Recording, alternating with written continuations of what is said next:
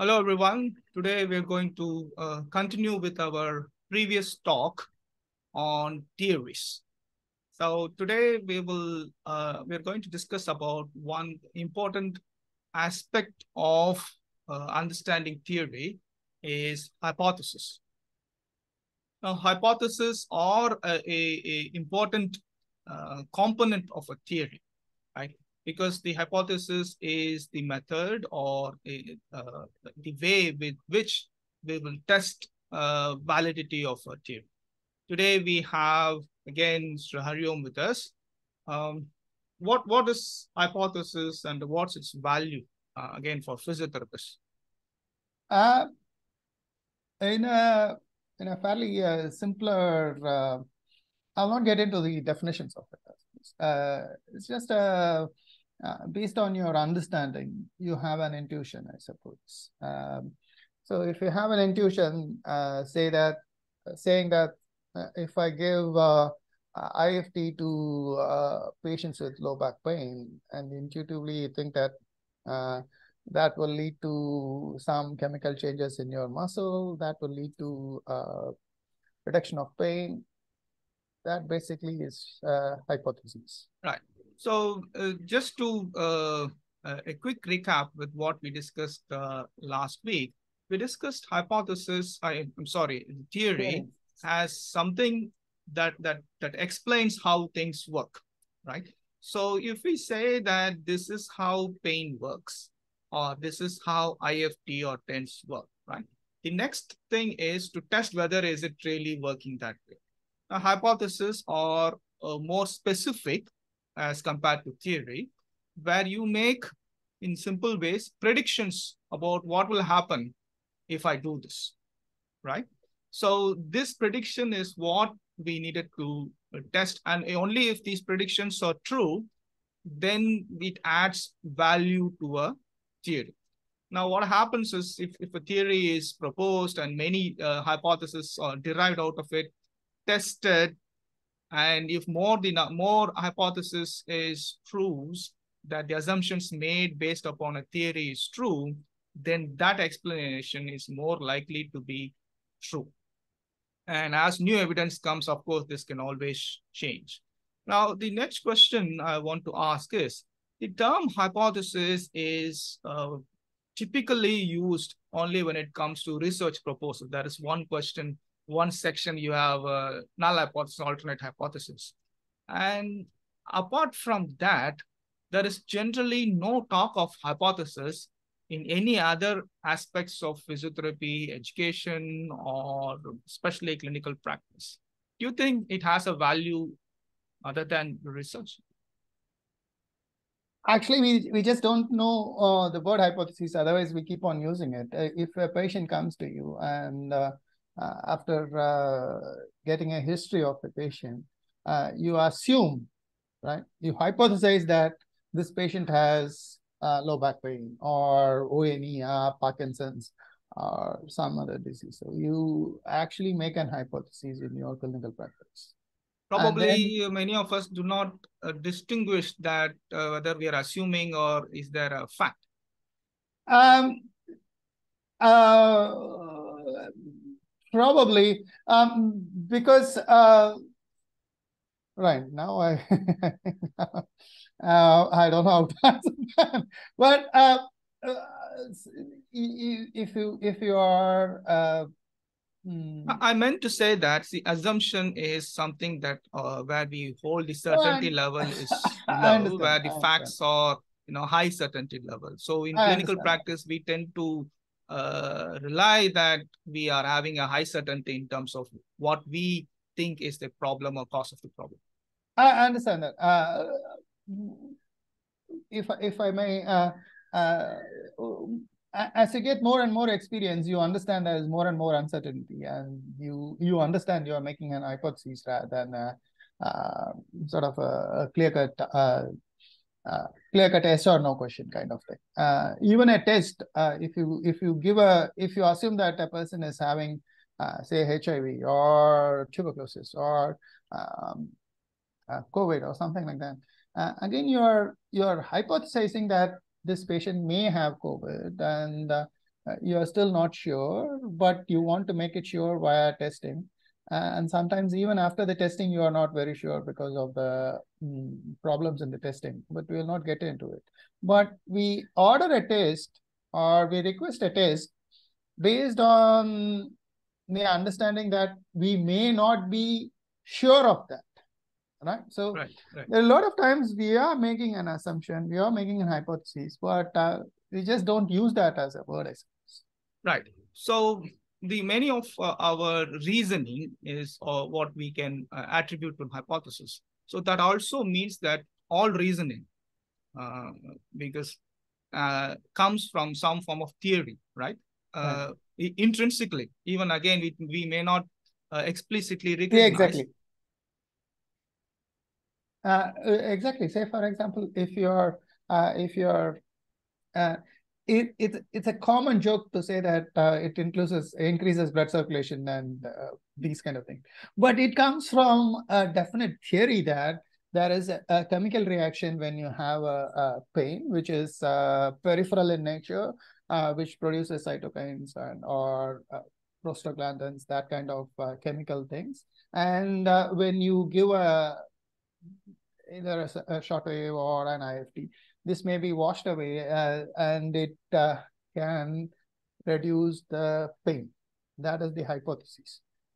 Now, whether it works or not, that's the next part of it. But Right. we all have a hypothesis based on a larger theory.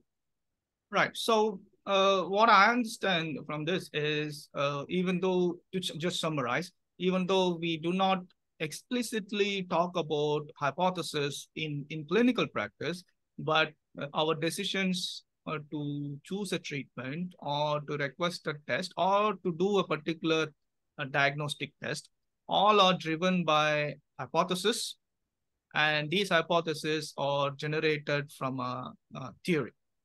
Yeah, because this is the hypothesis is the basic scientific method, which was probably started with the 10th and 11th century in the Middle East, and probably made famous by Galileo and Newton, I suppose. So that is the basics of what we call as a scientific method. The problem is we are not taught what is the scientific method, just saying that we are people of science. That is the reason, I think, is the bigger issue. Right. I guess we got to go all the way back to school. I mean, we where you teach Probably. physics, Well, biology as just chunks of information. yeah, and also we don't have a syllabus called logic or a subject called logical thinking. I think it boils down to that. Right. So moving on, because we always use hypothesis, which is in turn generated from a theory, as a clinician or as a medical professional in whichever part branch you are in, that understanding theory, hypothesis, and especially when we test it, if the result comes yes, no, or maybe, we should be able to develop and build from that understanding of scientific method is very critical even as a clinician. So if you can point out how do clinicians go from there? Do they let us say if the hypothesis is correct or wrong, do people actually evaluate it, or how do they manage? I don't know how people manage, but I'm assuming I'll tell in both ways. That is, or we will discuss in both ways whether how we ought to do it, and some subconsciously we may also be doing some of it also. Right. Say, for example, when the Penge theory came, I was in college actually. That was the time the Penge theory was a sort of a big mystery and the new kid on the block kind of thing. And from that theory, they developed what we call as a TENS now. It was one of the in my lifetime, one of the theories, one of the equipments derived from a particular theory. And we all thought that, okay, this makes good sense. If you jam one signal with another signal, then the pain might go away. And then we all tried it, and it didn't help that much. It was not any good. Even we as a clinicians, we thought that, okay, this is not working. Then some of us changed. Some of us did not change. But we all should have changed because the hypothesis was that if you jam it with other signal, it will go away. Why? It is not that the theory as such was completely false. It's just that the theory was fairly narrow in its view rather than all-encompassing complex phenomenon called pain. Right. So what should possibly happen? Say, if I'm a clinician, I recognize that my reasoning comes from a theory, and I read that theory, and I look at experimental evidence. Also, not always we have to rely on clinical evidence because it has high risk of bias. But let us say if there is consistent evidence showing that certain hypotheses were not true, then what happens next? What should clinicians or researchers do? You can see this clearly in your practice.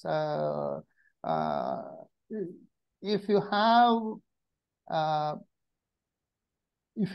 good observational skills, leave alone your biases and things like that. Right. If you have good observation skills, you will notice that a lot of patients are keeping on coming, especially if you have PA shoulder. Go and see in your clinic. Right. Did anybody get better with your treatment? Are they keeping on coming? Or are you blaming them for not doing the exercise properly? These are all signs that our treatment is inadequate. That is, our hypothesis is inadequate, so our treatment is inadequate, I suppose. Or the hypothesis is right, but the treatment is not good. So whatever reason. So if you see that your patient is coming to you again and again, that's what I mean by observe properly. Because if you see your patient coming again and again, it's a good thing because you're making more money. And if you're in a free clinic, he's filling your senses, I suppose. So if you see it properly, then you will understand that, okay, I need to change. I should not be blaming the customer, right? So, okay, the last part which I wanted to discuss is, because I feel there is also some misunderstanding of what an hypothesis is.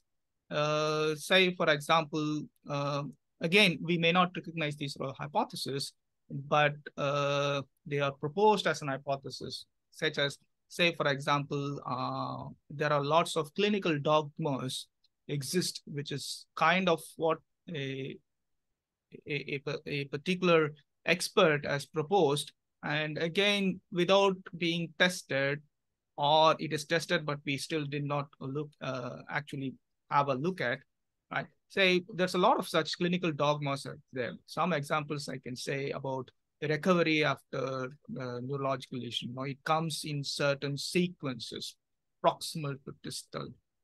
Or in another dogma that if you have spasticity, then you should not give any strengthening exercises, and so on and so forth. There is many such dogmas in the form of hypothesis. I think that's a gray area how people see. So how should we see these things? Now, I learned a very good word. What they use it in language, but I have not seen it used in science. They call it as proto-science. That is, before you have a good understanding, before you have things to look into, say, for example, before the advent of microscope, we had no idea what was the microscopic organs. So you develop a theory for that, how this might be affecting and things like that.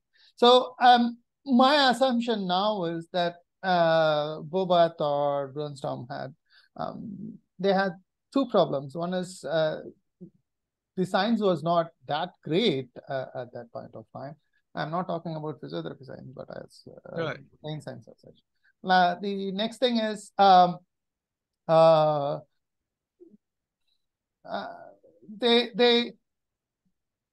they overinterpreted whatever they saw, I suppose.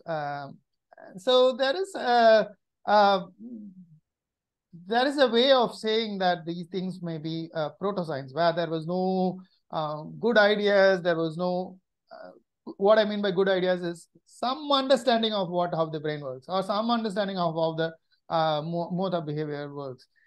So if those things are not there, then you develop some kind of theoretical understanding, and then you apply form hypotheses from that, and then you try all those things.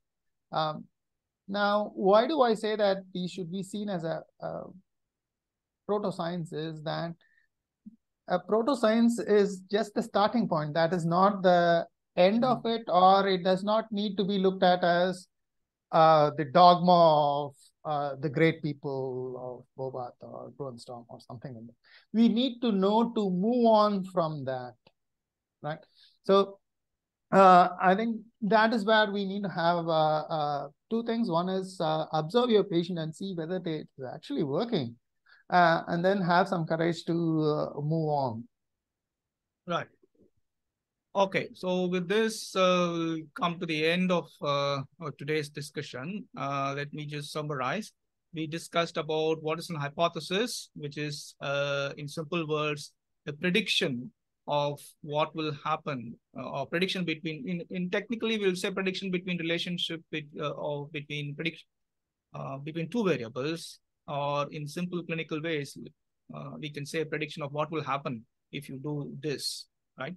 And the hypothesis is derived from a theory. It's based upon assumptions from a theory. And experimental evidence will tell us whether such hypothesis is true or not. Clinically, our reasoning, our decisions are all based upon assumptions and also hypothesis. We should be wary about evaluating the results of our hypothesis. With if we have less biased observation, we might be able to see what's happening, at the individual level. Do you have anything to add?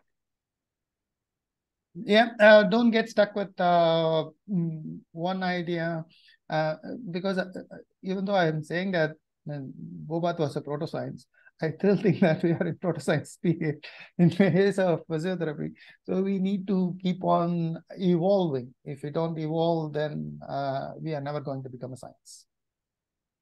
All right. So we'll meet again next time. Bye-bye. Yeah. Thank you. Bye-bye.